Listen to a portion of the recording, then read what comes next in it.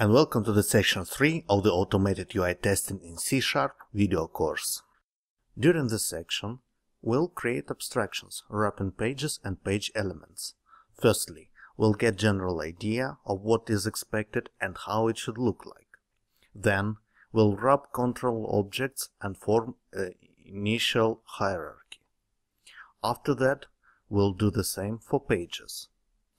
Next step will be about optimizing and unification of page initialization. Thus, we'll create page factory. And, in the end, as small bonus, we'll add functionality generating screenshots. So, let's go for it. In this video, we'll have general overview of what is going to be wrapped and why. Also, we'll define basic design of the future improvement. Mainly, it's about abstractions we need to create as well as their structure and interactions. Before getting into detailed descriptions, let's take a look at current solution and see why do we need some additional entities at all. First of all, if you take a look at current sample test code, you'll notice that some locators are explicitly used in multiple places. So, potentially, if UI is changed, we'll have to update all occurrences of such locators, which is costly. So, we need to minimize the use of explicit locators. Secondly, locators usually reflect technical nature of elements and, especially in case of complex multi-level locators, simply don't give an idea of what actual elements is used. So, we could utilize additional abstractions to give elements clear logical names. This, in turn, should improve readability. It is important as most of tests are being written just once, but then maintained multiple times. And finally, some elements can be custom and may reflect standard interaction with some additional operations, just like text field with lookup ability. In order to handle such elements smoothly, we could use classes inheritance capabilities, which generally brings additional extensibility. So, generally, we have two major groups of abstractions. They are pages and controls. Let's start with pages. Page object should represent the logical structure of specific page of application under test. It should wrap common page level operations like screen resize, alerts handling, navigation. Also, if we talk about WebDriver implementation, we need an access to driver object. So, page class is proper placeholder for this. So, in class hierarchy, the page class mainly should contain driver and some methods which are common for all the pages. Each application page should be reflected in classes inherited from the page class. Those inherited classes may contain object representing page controls as well as some methods specific just for current pages.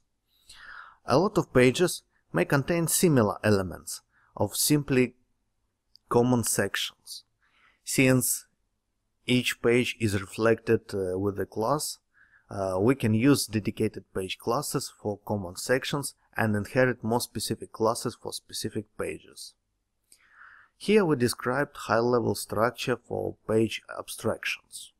The only entity which requires additional explanation is the control objects.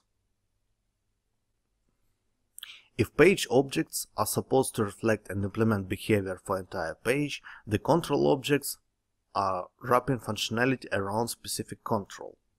So, in this hierarchy, the topmost class is the control. It should contain reference to the page containing it, as all controls normally belong to some page. Also, it is the container of the elements locator. Here is the place where we explicitly define the locator only once. Also, the base control class can contain common methods applicable to all the controls like check for existence, check for visibility, click, and many others. For more specific controls, we can use inherited classes, reflecting element type specifics. Thus, for instance, for text fields, we can reserve edit class, which contains set text functionality. For drop-down lists, we may need separate wrapper which gives an ability to select specific list items. Some controls can also inherit functionality from specific element types. We still can use inheritance for them. This hierarchy can grow as long as we add more abstractions, but general idea is already visible. Generally, page classes wrap functionality of WebDriver object itself, while control classes wrap functionality of web element. So, once we define the idea, it's time to define steps to implement it. In order to have some visible results after each step, we should perform improvements in the following sequence.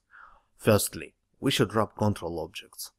This way, we'll minimize explicit locator use, as well as we already can improve readability by giving informative names to actual controls. Then, we'll implement page objects functionality.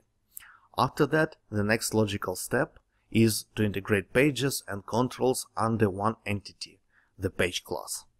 After that, we'll have to make some improvements to make such definitions more or less compact. These are the steps we will follow during this section. That was the general overview and main design for page and control wrappers. In this video, we've clarified benefits from such abstractions. Also, we've defined those abstractions themselves, as well as we defined which attributes we expect to see in each of object types.